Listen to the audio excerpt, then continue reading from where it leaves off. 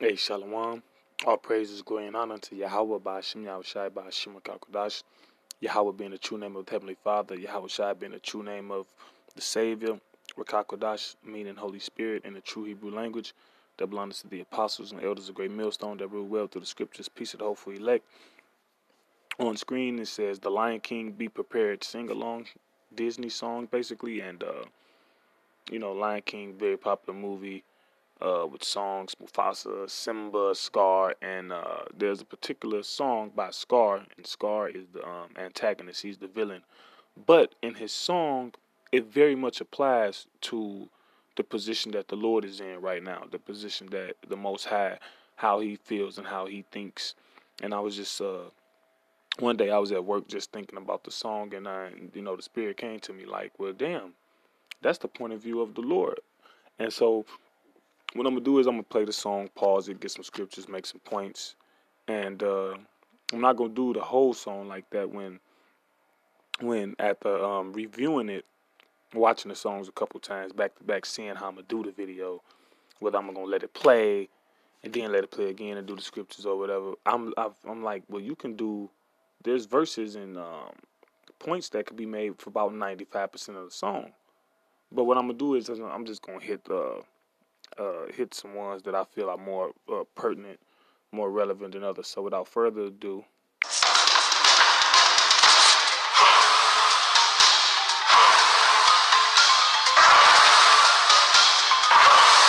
I know that your powers of retention are as wet as a warthog's backside.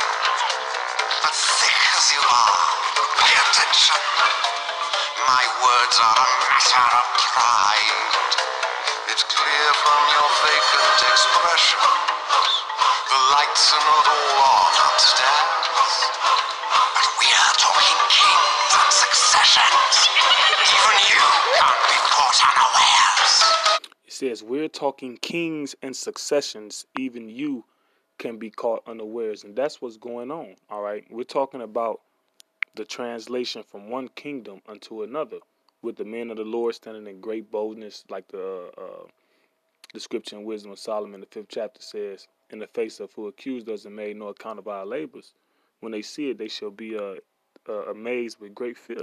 You know, they got all these things. They want to cut the internet off. They want to demonize the truth, so to speak. But when you, let me get this scripture in the Apocrypha, because he said, I've been looking up Indian food. He said, but we're talking kings and successions. Even you can't be caught unawares. So you got to pay attention, man. You the scripture says the Son of Man gonna come like a thief in the night. All right, so some people the majority of people gonna be caught unawares, man. But let me get that scripture, Sirach, Ecclesiasticus chapter 10, verse 8.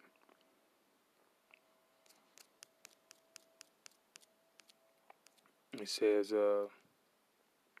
because of unrighteous dealings, injuries, and riches got by deceit, the kingdom is translated from one people to another. So who has the kingdom now? Psalm 94:20, the throne of iniquity. All right, who has it now? The current powers that be, which is E. And because of their what? Unrighteous dealings, their injuries, and their riches got by deceit. What? The kingdom is going to be translated from Esau into Jacob, like the scripture says. For Esau is the end of the world, and Jacob is the beginning that followeth.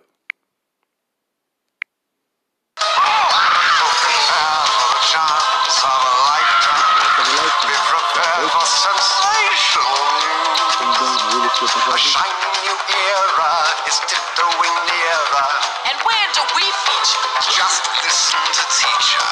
I know it sounds sordid, but you'll be rewarded when at last I am given my dues. And injustice deliciously square.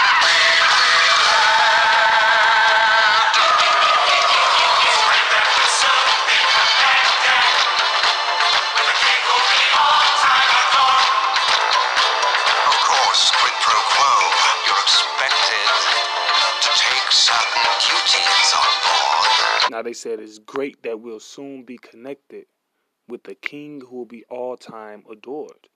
All right. I'm going to read this back in Sirach too. Verse 10 and 2. No, 4.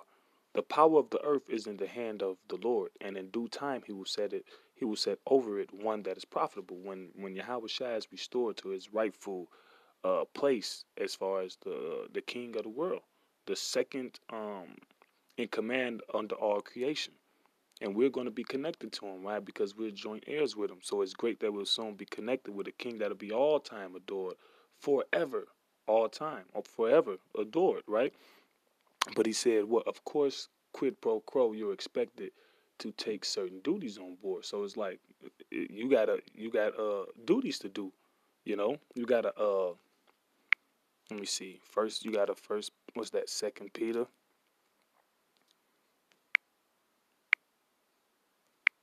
You got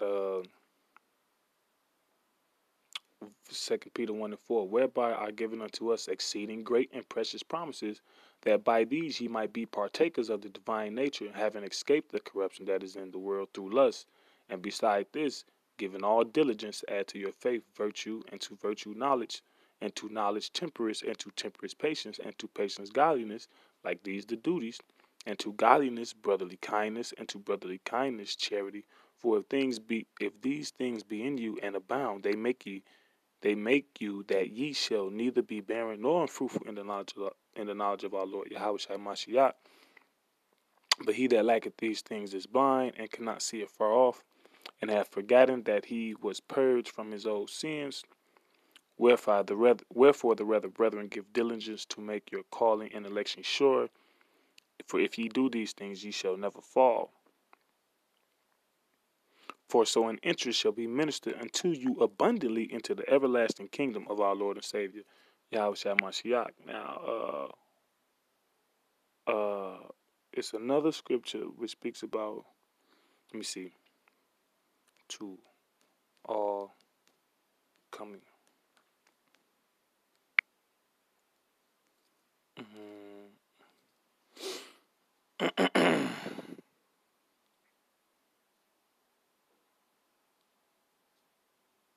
You see,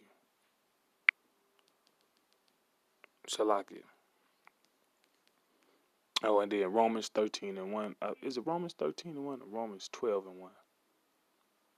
It says, I beseech you, brethren, present your bodies as a living sacrifice unto the Lord, holy and acceptable. All right? But unto all them also that... Right. Okay. This 2 Timothy 4 and 8 said, henceforth there is laid up for me a crown of righteousness, which the Lord, the righteous judge, shall give me at that day, and not to me only, but unto all them also that love his appearing. All right? That love his appearing. So when he returned, everybody not gonna love it. It says, the scripture says, many people shall wail because of him, you know. Okay, let me get that what's that? That Romans. It might be 12 and 1. Yeah. Well, I beseech you, brethren. I beseech you, therefore, brethren, by the mercies of the Most High, that ye present your bodies a living sacrifice, wholly acceptable unto the Most High, which is your reasonable service. That's why I say, of course, quid pro quo, you're expected to take certain duties on board. Like, yeah, okay, you're gonna be connected with the King all time adored. You're gonna be he said the future is littered with prizes. You know, yeah, you're gonna receive all of that. You know, the kingdom of heaven, the glory and all that come with it. But you gotta work towards it. There's things expected of you to receive that.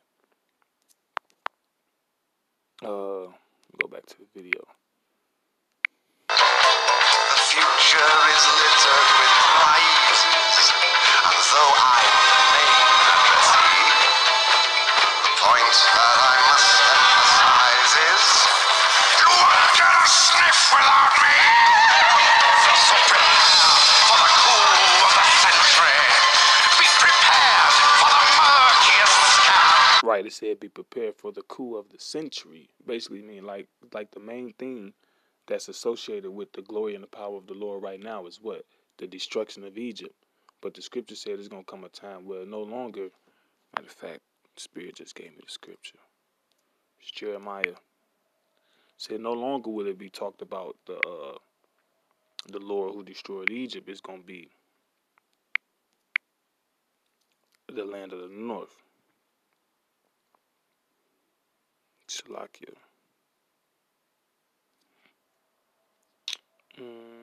Right. This is Jeremiah 16 and 14. It says, therefore, behold, the days cometh, saith Yahweh, that it shall no more be said, Yahweh liveth, that brought up the children of Israel out of the land of Egypt. But Yahweh liveth, that brought up the children of Israel from the land of the north, and from all the lands whither he hath driven them, and I will bring them again into their land that I gave unto their fathers. That's likened unto the coup of the century, or what Carr said. No, it's gonna be the most epic thing imaginable. All right.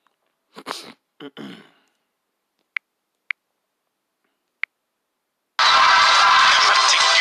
planning, tenacity spanning, decades of denial, simply why I'll be king undisputed, respected, saluted, and seen for the wonder I am. And that was the main inspiration for this video.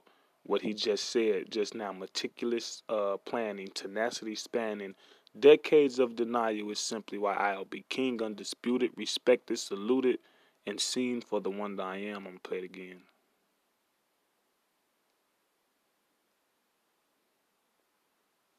For the murkiest scam, meticulous planning, tenacity spanning, decades of denial, simply why I'll be king undisputed, respected, saluted, and seen for the wonder I am.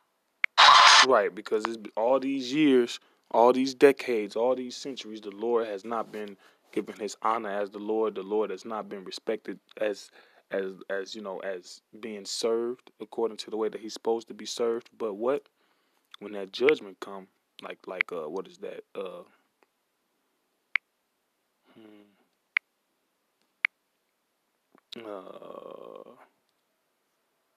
Psalm 9 and 16. The Lord is known by the judgment which he executed.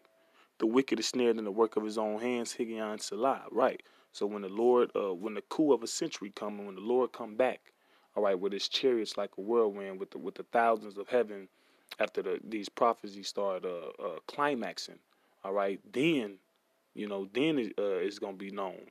Now it's gonna be known who's the Lord chosen. Then it's gonna be known that the finger of God has done this. Just like those sorcerers over there in Egypt. All right, I believe it was the plague of lice, but after one of those plagues, they was duplicating them, and then one of them, the sorcerer said, "No, this is the finger of the Most High." Like, no, But this is Psalm. I'll end it with Isaiah chapter 2. It says,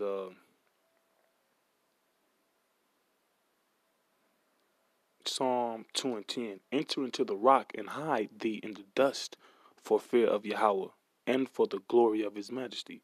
The lofty looks of man shall be humbled. Lofty is like pride or haughtiness, pride, right? The lofty looks of man shall be humbled, and the haughtiness of men shall be bowed down, and Yahweh Ba'ashem Yahushai alone shall be exalted in that day. All right?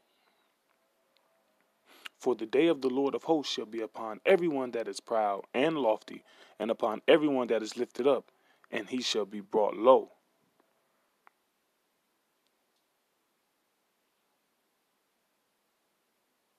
I'm just going to read it on down. And upon all the cedars of Lebanon that are high and lifted up, and upon all the oaks of Bashan, and upon all the high mountains, and upon all the hills that are lifted up, and upon every high tower, and upon every fenced wall, and upon all the ships of Tarshish, and upon all pleasant pictures. Let me see what's pictures in the Hebrew. Image, ship, craft, meaning dubious. And the loftiness of man shall be bowed down, and the haughtiness of man shall be made low, and Yahweh alone shall be exalted in that day. And the idols he shall utterly abolish, and they shall go into the holes of the rocks and into the caves of the earth, for fear of the Lord and for the glory of his majesty, when he ariseth to shake terribly the earth. All right. It says, in that day a man shall cast his idols of silver and his idols of gold, which they made each one for himself to worship, to the moles and to the bats, to go into the clefts of the rocks and into the tops of the ragged rocks, for fear of the Lord and for the glory of his majesty, when he ariseth to shake terribly the earth. Cease ye from man, whose breath is in his nostrils, for wherein is he to be accounted of? So with that, Lord willing, this was a edifying lecture to the hopeful elect, and I want to say abad wa mawath abal, which means destroy and kill Babylon. And we know America right now is the new Babylon, and all the system in which it's is branched out and connected to. Shalom.